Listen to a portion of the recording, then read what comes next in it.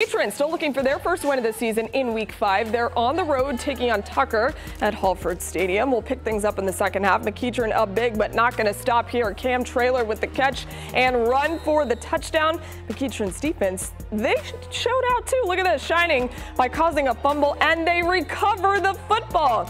They start to pour it on. Miles' character has a big run, but falls just short of the end zone. McEachern, pretty much all of them tonight. They dominated 49-7 the final.